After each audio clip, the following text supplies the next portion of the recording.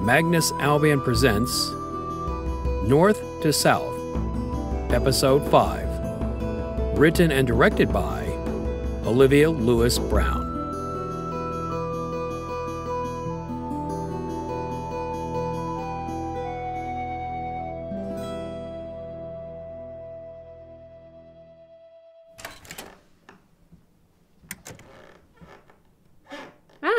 Miss McGowan, is everything okay? Yes, I was just leaving. Without your gentleman friend? Yes, can you please pass this along to him when he wakes up? Are you sure about this? He'll understand. Where I'm going next, he can't come with me. Tell him I'm sorry.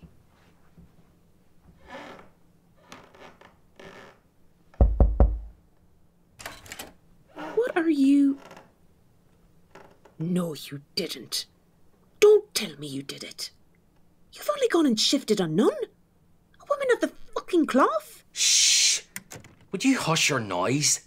And she's not even a full-time nun yet. You are a prime cut, gold standard, world-class, fur-lined, ocean-going Egypt.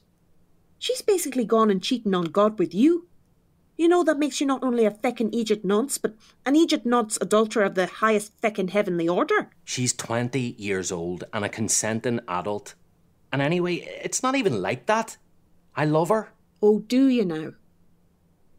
Johnny, do you actually realise what you've done?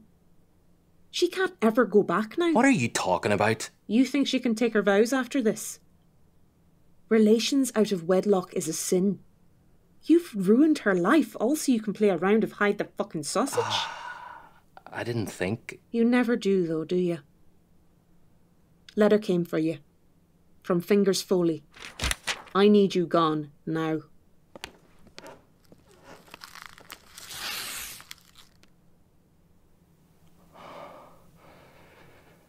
Shit. To Johnny fucking thick wet Boyle. Come outside or we blow the fucking pub with everyone in it. First and last warning. Warmest regards, Dara Foley.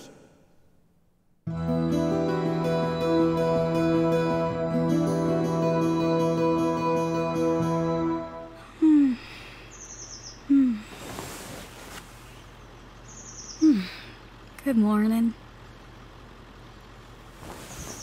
Johnny?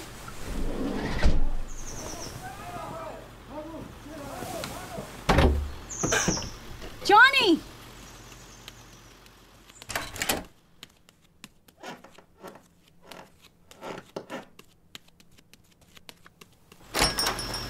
Dorothy, wait! Don't! Johnny!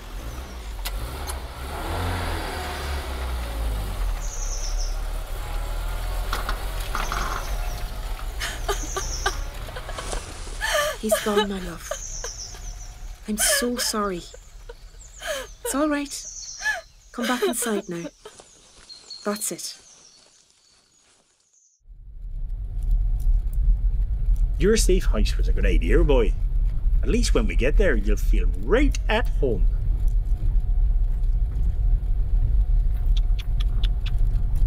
You must really love her, eh? More than life itself. I know what you mean. I just had a daughter. Her mother and I recently divorced. Split the house. She got the inside. I never really loved her mother, but God almighty, I loved that Wayne. We fight for what we love, Mr. Boyle. Of course, the nun does create a problem. You dare go after her, I'll put an IED under your infant's cot and pull the trigger.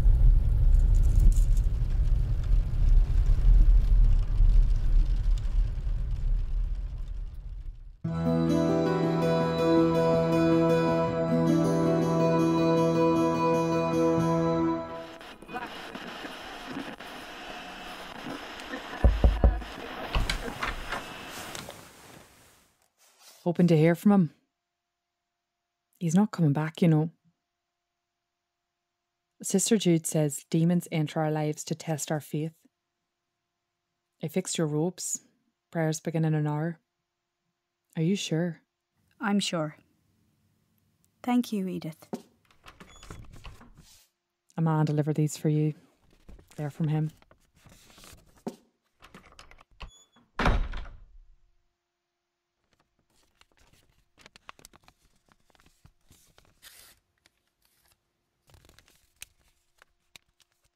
My dearest, darling Dorothy, this is one of the 2 letters I've instructed Chalky to deliver to you.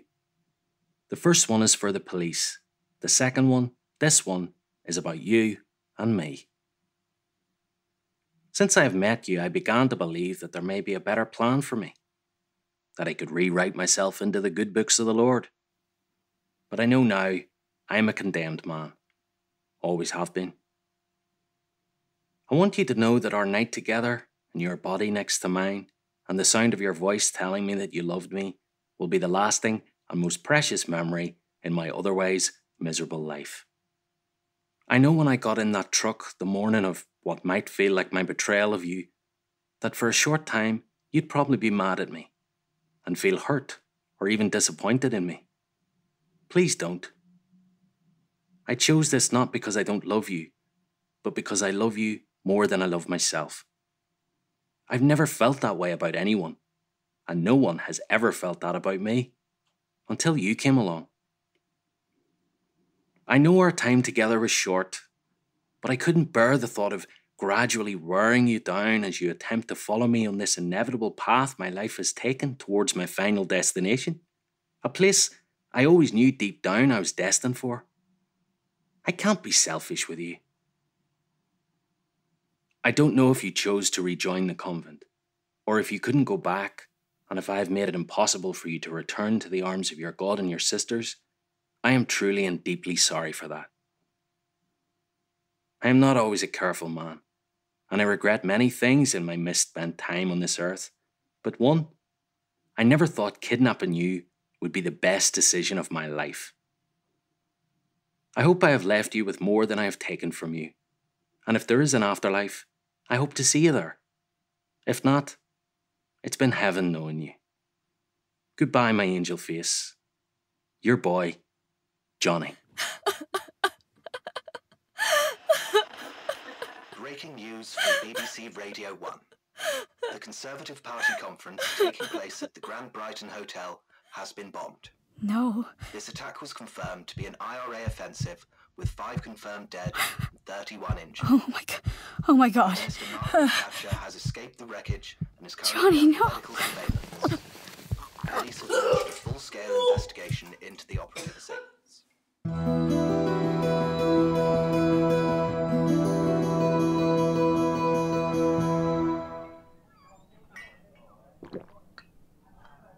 He really was devastated when you left, you know. Better if I rip the plaster off now. You sure he's gone to Blackwater? Yep.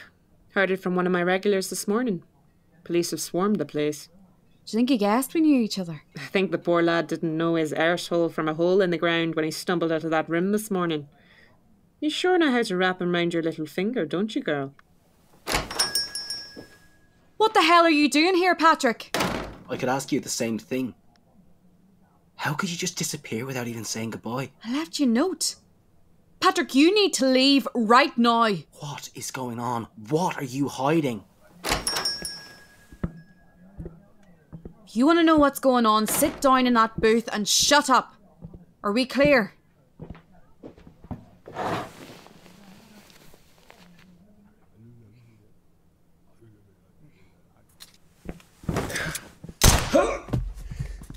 Don't move! I said don't move! Drop your weapons or I'll open fire. Oh, put it away, Sergeant. I took the bullets out of your gun while you were sleeping. Give me the gun, Sheila. Told you to sit down and shut up. Ah, easy there, quick draw. I got enough in this gun for you too. You won't shoot me. Try me. Sheila. If you get in my way, I will kill you. Do you understand? Now sit down and stay quiet. Best do as she says, lad. What the hell is going on? Hello, Mr. Foley. Do you recognise me? Of course you wouldn't. Because how many of your victims do you keep track of, really? all the same to you? Mothers, fathers, daughters, just target practice, am I right? Who are you? Oh, come on, Fingers. Look into my eyes. Do they look familiar? Got them from my mother, no? Maybe my strong family jawline, just like my dad. No? Let me refresh your memory. This shamrock tattoo was the only way they could identify my father when they pulled him out of the unmarked grave you left him to rot in. You're Johnny fucking Boyle's vein? Aye. That I am. And I'm sure you remember my mother, Dorothy O'Della. Well, butter my balls and call me a crumpet. He knocked up the nut after all. He put a little bastard in her belly to cover revenge. No, my mother forgave you a long time ago. Even when you sent your man Constantine to tie up loose ends.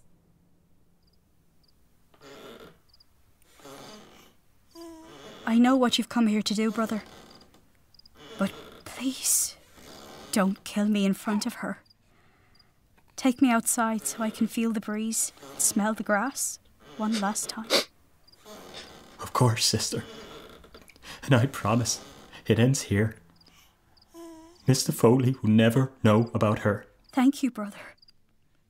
Please, know I forgive you for this. I understand you're just following orders.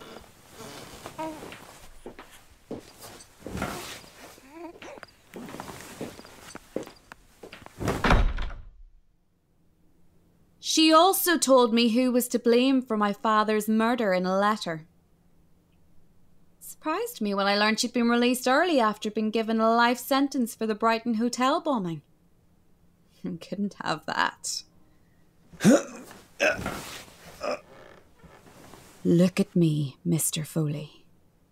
I want to savour this. This is what she felt. Sheila, don't!